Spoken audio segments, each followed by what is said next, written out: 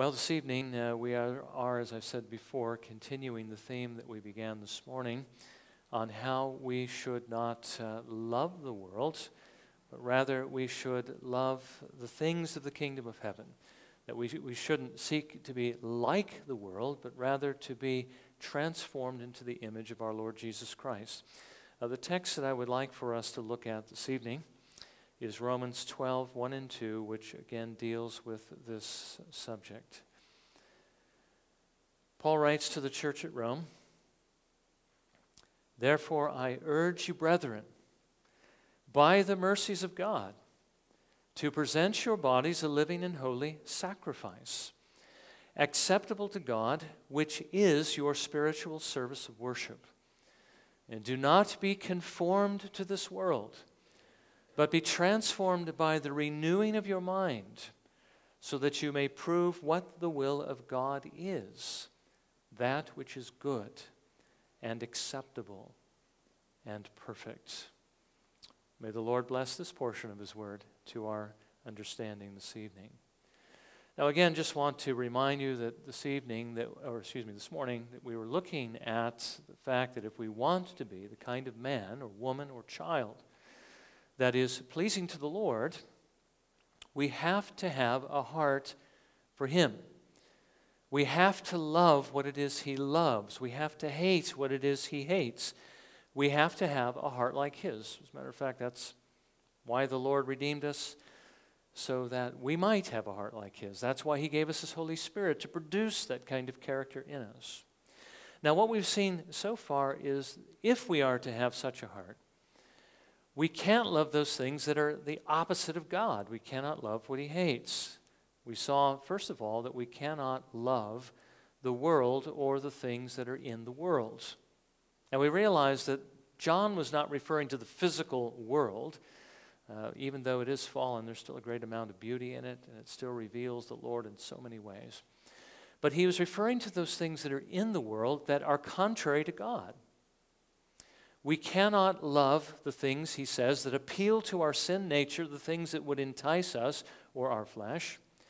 We are not to have our eyes fixed upon the things of the world to desire them. And we are not to desire the glory of the world, or at least, glory for ourselves, great things for ourselves, the boastful pride of life. Because to the degree that we do desire any of these things and give into these things, to that degree, we basically quench or extinguish, and we're not entirely extinguish, I think quench is a better word, the work of the Holy Spirit in our hearts. And to that degree, we become then more like the world and less like God, and so we'll have less of a heart for Him.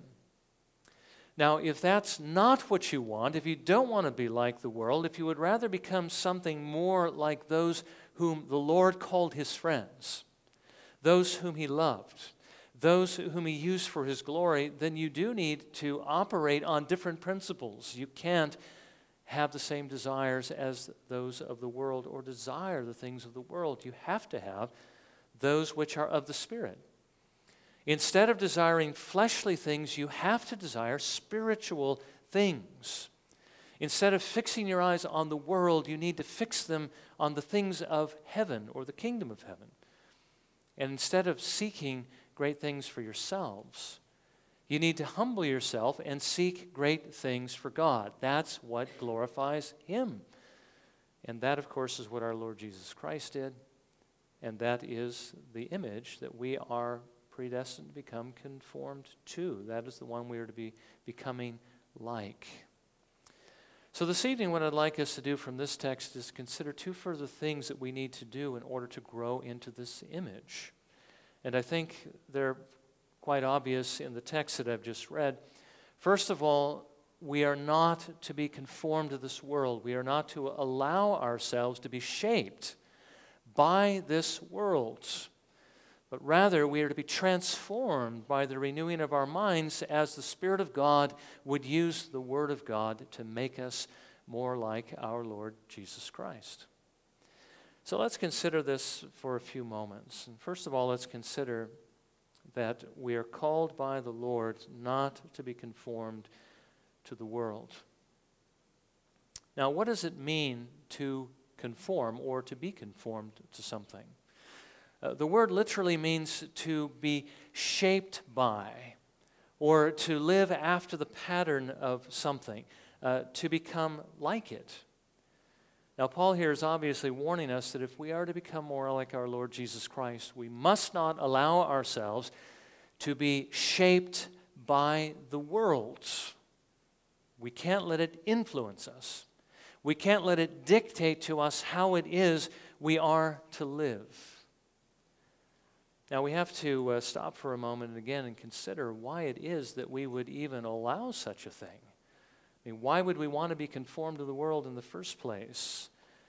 Well, the only reason why we ever want to be conformed to anything is because we see something in it that is desirable. Again, there's a degree to which we love it. And we know what that's like because sometimes, we see people, especially, I think the temptation for us is to become like those who are in the world. We see a person that we admire. We see certain things in that individual, and we want to be like that individual. And when we see somebody like that, I think the first thing we try to do is we begin to put on what it is we see in them that we like. We try to imitate them. We try to act like them, perhaps dress like them or look like them, because in some degree we want to become like them. I could use a personal example of this. My younger and foolish days, there was a group of us, and I'm talking about several decades ago, when we were in our teens. I mean, the movies, as it were, that were really popular were the Dirty Harry movies, and I'll have to say they had a lot of effect on us as youth. We saw Harry, we wanted to be like Harry, wanted to act like Harry, wanted to talk like Harry. And of course, my friends who were into guns wanted a gun like Harry's, a Smith & Wesson 44 Magnum and so forth. Okay, so again, we saw something that we liked. We thought if we could be like that, we would be somebody, and so we began trying to put on those characteristics, make what we saw part of our own character. Now, that could be a good thing if what we're seeking to imitate is a good thing. I mean, Paul writes, for instance, in 1 Corinthians 11:1, he says, "Be imitators of me, just as I also am of Christ." If what we see is good and what we want to imitate is good, well, that's a good thing. But we need to realize that what we want to imitate could also be bad. It's if again, what we're seeking to imitate is bad. We need to be careful then what we allow ourselves to love or to admire. If what we're admiring is something that is sinful, it's obviously going to pull us into the wrong direction. We need to be careful not to let the world shape us. The way that it shapes us is if our heart goes after it, we see things in it that we like, that we want to put on, and we seek to imitate that. But again, if it's something that is sinful, it is going to hurt us. We are not to be conformed to the world. Now, that's also why the Lord warns us against forming close relationships with those who are in the world. Because if we spend time with those who are worldly, we are going to become more like them. I mean, why would we spend time with somebody who is worldly except, again, that desire in our heart for something that is wrong? Paul writes in 1 Corinthians 15:33 that if we do this, it is going to corrupt us because we're going to become conformed to those we spend time with. He says, "Do not be deceived. Bad company corrupts good morals." And Solomon reminds us that the principle works both ways. If we spend time with those who are godly, we will become more godly. If we spend time with those who are evil, we'll become more evil. Proverbs 13:20, "He who walks with wise men will be wise, but the companion of fools will suffer harm." And that's why Paul will later write in 2 Corinthians chapter 6, warning us to be careful with our relationships with those who are in the world. He says, "Do not be bound together with unbelievers. For what partnership have righteousness and lawlessness? Or what fellowship has light with darkness? Or what harmony has Christ with Belial? Or what has a believer in common with an unbeliever? Or what agreement has the temple of God with idols? For we are the temple of the living God. Just as God said, I will dwell in them and walk among them, and I will be their God, and they shall be my people. Therefore, come out from their midst and be separate, says the Lord, and do not touch what is unclean, and I will welcome you. And I will be a father to you, and you shall be sons and daughters to me, says the Lord Almighty. The more time we spend, admiring the world, the more we're going to conform to the world. The more time we spend with unbelievers, enjoying their company, the more we're going to be tempted to be conformed to what they are. Paul tells us, do not be conformed to this world. Do not love the world or the things in the world. Do not want to be like those who are in the world, because if you do, you will become like them. Whatever is in your heart, that's what you're going to be drawn to. It's going to mold you and shape you. It's going to conform you. So what I'm saying is basically this, that if we are not to be conformed to the world, if we're going to avoid being shaped by the world, then we have to do what John told us this morning, and that is not love the world. We have to instead love the Lord. Obviously, that's what's going to draw us out to Him and make us more like Him and give us a heart that is more like His. So what is it we can do from this text to fight against the desire to conform to the world? Well, we have to do those things that are going to cause our love for the Lord to increase. The things the Spirit of God uses to draw our love out and to build that love up so that we will become more like that one whom we are to love the most. Now again, we do have several things that are working against us, among which certainly is the fact that before we came to the Lord, we were in this world, walking, as we saw this morning, according to the prince of the power of the air. We were the children of wrath, even as the rest, which means that we were seeking the things the world seeks. We were doing the things that John tells us we shouldn't do. So we had at least adopted a lot of thinking and desires which are wrong. And we may not have even known that they were wrong, but certainly they were. And certainly having lived in this world for a while, we had already conformed to it to some degree. And even after having been saved, being saved by the Lord, we're still in this world, and a part of us still wants to be conformed to it. So what can we do to reverse this process and to become less like the world and more like the Lord? Well, we need to allow the Spirit of God to work through the Word of God to make us more like our Lord Jesus Christ.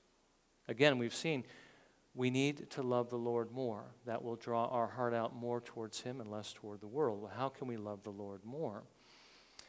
Well, first of all, we can do it, Paul says, by a consideration of the mercies that God has given to us. Remember that the Spirit of God is the one who has authored the Word. And the Spirit of God is the one who's going to use the Word to make us more like the Lord Jesus Christ. And one of the things that He will do is He will point out to us, of course, what the Lord has done for us to ingratiate us, to make us love Him more.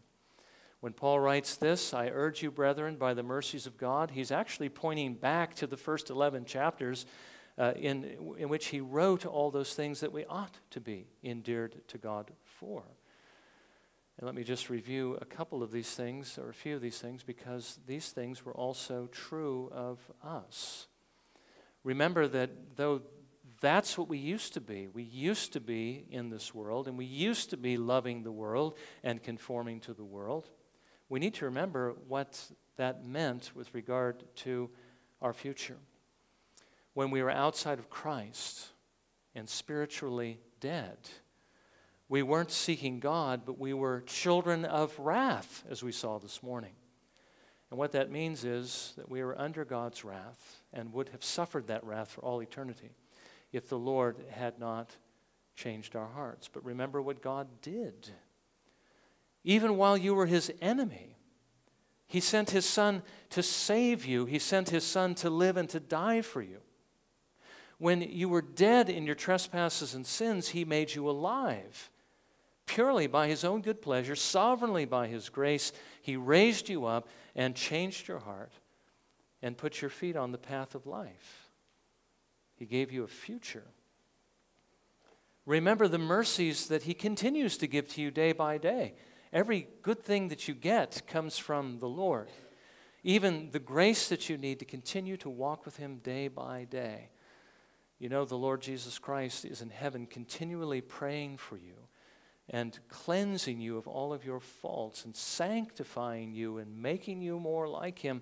And his grip on you is so tight that there is nothing in heaven or earth that could possibly separate you from him. You cannot be lost if you're trusting in the Lord Jesus Christ. That's something, again, that is purely by the mercy of God. And remember what it is that God has promised to do for you. He is going to bring you to heaven someday. I mean, we think of death as a bad thing, but remember the Apostle Paul looked at death as something to be welcomed because he could be with Christ, which is very much better. What's going on in heaven is much better than what's going on here on earth. Well, the Lord has provided for you. He's going to take care of you. He's going to bring you to heaven, and he's going to love you and care for you for all eternity, so that the things that we're most concerned about on earth, you know, are my needs going to be provided for? Am I going to be healthy? Is it going to be well with me? All those things are taken care of in heaven and provided for so that you don't need to worry about a thing. There is no cares, no concerns, no suffering, no tears, nothing but pure happiness, pure love, something that increases throughout all eternity. Well, Paul says, think about these many mercies. Think about the many ways that you are indebted to the Lord. Let the Spirit of God bring these things to your mind and show you how much you should love him, how much more you should love him, and how much less you should love the world, because this will give you less of a desire to be conformed to those things that this one who has shown you so many mercies, he hates these things. And if he hates these things, the one who has loved you and given you all these things, well, shouldn't you hate them as well? And so be less conformed, not conformed to the world, but instead have a greater desire to be transformed into his image. Well, secondly, considering these mercies, you need to yield to the Spirit of God and commit your life to the Lord. Paul tells us here that we should offer ourselves up as living sacrifices, a living and holy sacrifice acceptable to God, which is your spiritual service of worship. On the basis of everything the Lord has done for you, he calls you now to offer yourselves to him, to commit your life to him, to live for him. That should be the direction of your heart. So instead of leaving room in your life to give yourself to the world, you are to give yourself to him continually. Pick up your cross and follow him as he calls you to do. I don't know if you've read the book of Romans lately, but Paul has a very interesting, might call it an argument in chapter 6 of the book of Romans, where he tells us how it is we should view ourselves on the basis of what the Lord has actually done for us. He says that you have died with Christ. You have been buried with Christ. At the same time, you have died to sin, which means you have died to this world, but you have also been raised up with the Lord Jesus Christ, now to live for him. So Paul says, how should you view yourself then? How should you view your life in this world?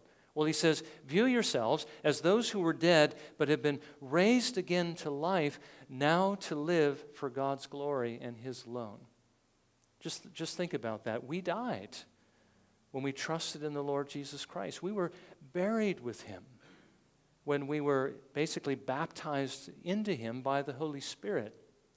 And we were dead, dead, and we are dead, to ourselves, to our old way of living, to our old desires, again, all of which are what John tells us are the things we shouldn't love. And we have been raised again spiritually to newness of life, so that we live now as those alive from the dead, no longer to yield our members as instruments of unrighteousness, no longer giving ourselves to be conformed to the world, but now we live to yield our members as instruments of righteousness, to serve the Lord, to honor Him, to live the kind of life that He wants us to live. This is to be our only reason for living. So the fact that the Lord has given us this command, He has done this work within us, we are to offer ourselves up as living sacrifices. Give ourselves wholly to Him.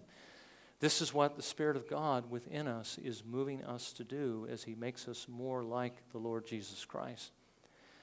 Now, thirdly, Paul tells us that we need to allow the Spirit of God to renew our minds in His Word.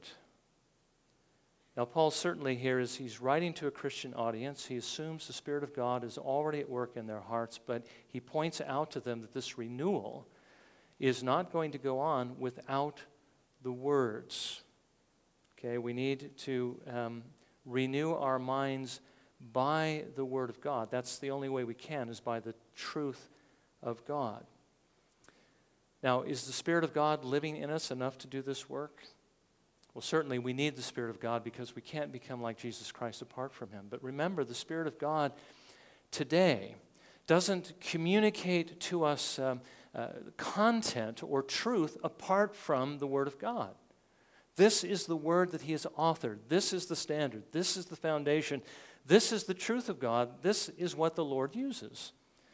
We need to realize that even in the day when the Lord was actually communicating truth to certain individuals directly, what we call inspiration. We were looking at that in our new members class this morning.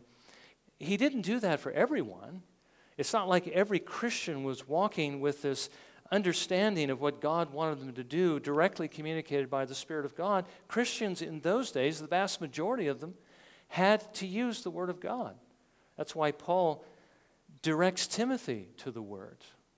You know, the Word of God all Scripture is God-breathed and profitable for doctrine, reproof, correction. He doesn't say, just wait on the Spirit and He'll tell you, but he points them to the Word of God because that's what the Spirit of God uses. And now that inspiration has ceased, now that the Word of God is complete, it's even, we might say even more true today. Everyone who is going to understand what it is God wants us to do has to find out from the Word of God. And the Spirit needs for us to read the Word so that He will have the truth to work with. Now, as I've said before, when the Lord saved us, He saved us out of a situation where we've already been in the world for some time. We had already been influenced it in several different areas. And when He saved us, He didn't take us out of the world. He didn't put us in a perfect environment, but He left us in the world. And we have to continue in it for a while, which means the potential still exists for us to be influenced by the world. So how can we continue in the world, immersed in its influences, at least to the degree that we have to be, and unlearn the things that we've learned and be transformed into the image of Christ, to keep ourselves from learning more of the world's ways, and at the same time learn what it is that we need to honor and glorify God? Well, there's only one way, and that's by being in the Word of God. You know, I've already referred to the Word this evening as what the Scripture sometimes refers to it. That is water, the washing of the water of the Word. And it's referred to as water because of its ability to wash us, to cleanse us in certain ways. Certainly when we embrace the gospel of our Lord Jesus Christ, we are washed of all of our sins because of the blood of Jesus. But the water washes us in a different way. It's able to cleanse the old way of thinking out of our minds and replace it with a right way of thinking. And the Lord wants us to come to the Word and to be cleansed by the Word. How often do you get into the shower and wash the dirt off of your bodies, the dirt of the world? Well, I think most of us tend to do it on a daily basis. But how often do you get into the Word and wash your souls? Wash the dirt of the world's thinking out of your minds and cleanse it with that pure water of the Word of God. Well, I think you understand this is something you need to do often.